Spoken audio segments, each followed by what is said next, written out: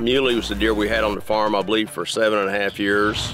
And I had an encounter with him as a 3-year-old. Zach had an encounter with him this past fall, and then I let him walk this past gun season. It's pretty nice, I think. I'm Matt Drury, and on this episode of DoD TV, we're linking up with veteran DoD team member John Williams as he's forced to shift his Leupold sights towards another mega rack in Missouri. At my age, I'm 72 years old.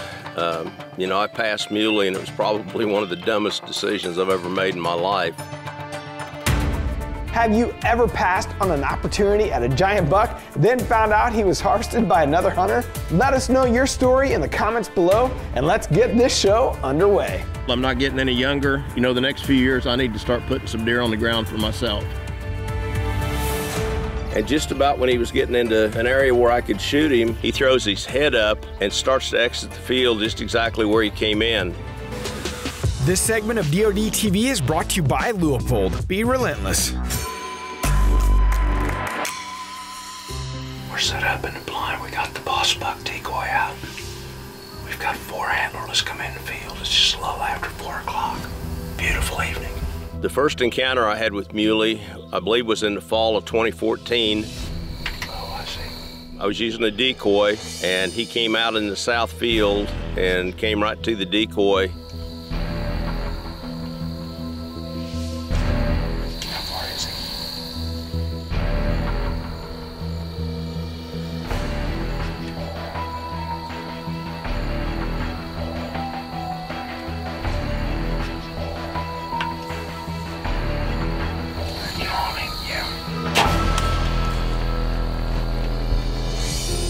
You know, I shot, and they do what they do a lot, is they duck your arrow, and I watched Muley run away. Didn't shoot through him, did it? I couldn't tell. You know, that was basically the only chance we had to kill him until the fall of 2018. We had all kinds of pictures of Muley. He was all over the farm, daylight, dark, it didn't make any difference.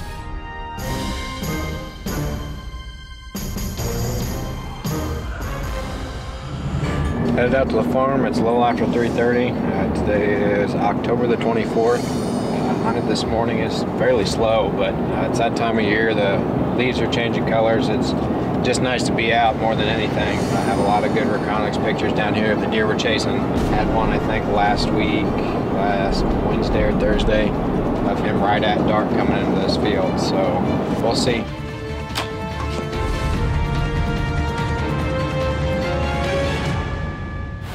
Just getting settled in. Already got 2 deer on the field, as you can see. That's a good sign. Pretty early movement. I was filming Zach, and we were sitting in a muddy ground blind, and next thing you know, Zach points up on top of the hill, and here comes Muley.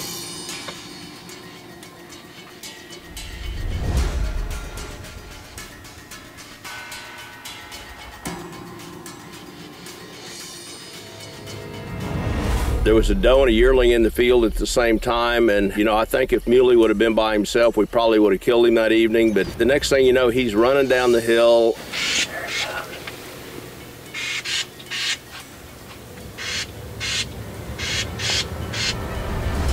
I had to change filming positions. Zach had to change shooting positions.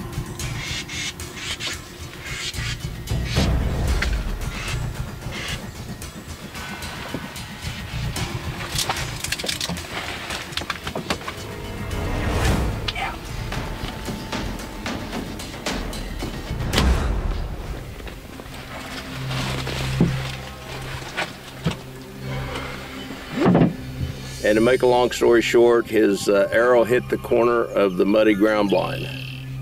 What happened?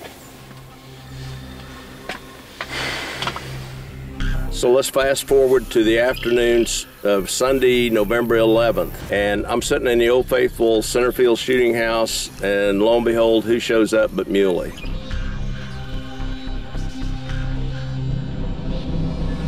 I could have shot Muley 25 times. He was in the field at 40 yards in front of me for 30 minutes. I opted to let Muley walk. I really wanted one of the grandkids to harvest Muley. Anyway, best laid plans of mice and men, and sometimes they don't work, and it didn't that time. I passed Muley that Sunday afternoon, and on Wednesday, Zach texted me and he'd heard a shot on the neighbor and he said, Muley's dead. After I let Muley walk, I've sort of had a come to Jesus moment. I'm not gonna let any more of those big deer get away like that. Fast forward to last October, we had checked DeerCast and we had a great forecast coming on DeerCast.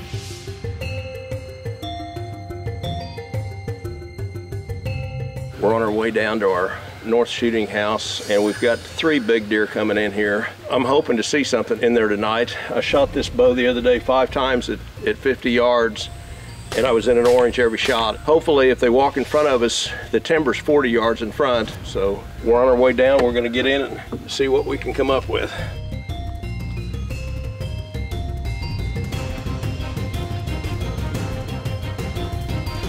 We've already had antlerless in the field, had a couple turkeys come in. We've got a good deer cast, and we've got 3 big deer using this area.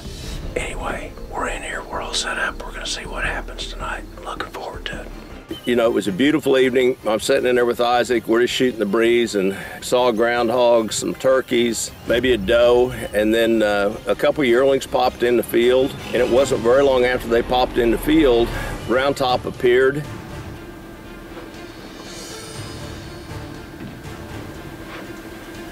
It's pretty nice, I think. And I told Isaac, I said, I'm gonna take this deer, and I was planning on taking him right out of the front of the shooting house, and that was 35 yards.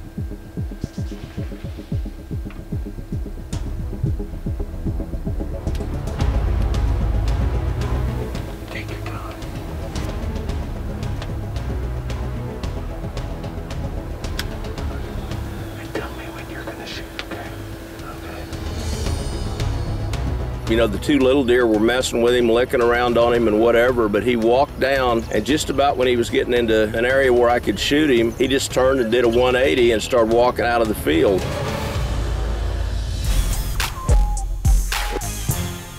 You know, it takes a lot to get us excited about, you know, shooting, whether you're shooting a whitetail or shooting at a hog, shooting an antelope, whatever it may be. Here's a VX Freedom scope from Leupold that has got us really pretty fired up, because this fire dot is a lot of features that we would have loved to have had for many years. And most importantly, our mother Lucille loves this scope. Yes. When she looked through it for the first time and I turned that fire dot on, she was like, oh my goodness, God. I can see it. So a young child, mom, a new shooter, whoever it is, and you can adjust the brightness of it, so that really does help with the scope. But it's got a lifetime warranty. I mean, and pound for pound, I think Leupold's Freedom Series is the best scope on the market for the money. If you look at everything else out there and what you can buy these particular optics for in that VX Freedom Series, there's nothing else out there that compares with the quality, the lifetime guarantee, everything you get with Freedom, the Twilight technology. Pound for pound, it's the best scope on the market for the dollar. And it's made in the US of A. Most important part.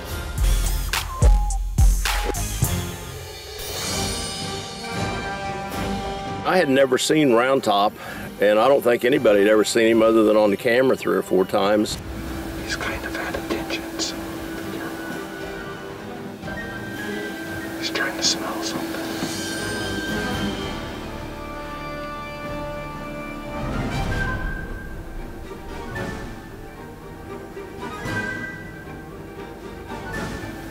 Tell me when he starts to walk. Okay. He's trying to catch some wind.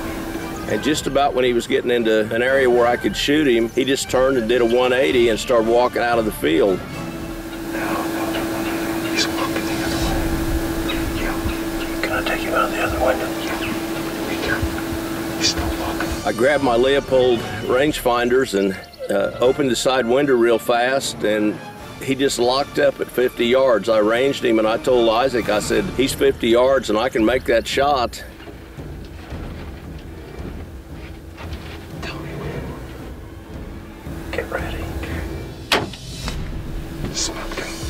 He's gone. Huh? He just crashed, didn't he? He's down. Huh? He's down. He's down. I love it. I love it when a plan comes together. Wow. That was 50 yards. You can see a tree just painted.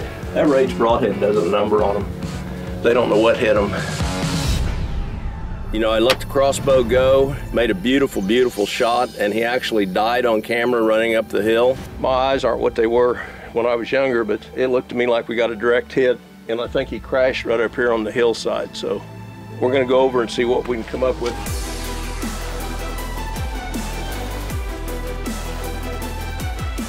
Oh, there's the deer.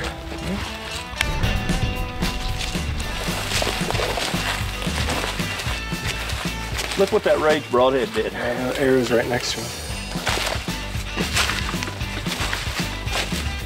That would be the entrance hole. It was really satisfying, you know, when I put an arrow in round top. Sort of made my season and sort of helped the pain of letting Muley walk be a little easier.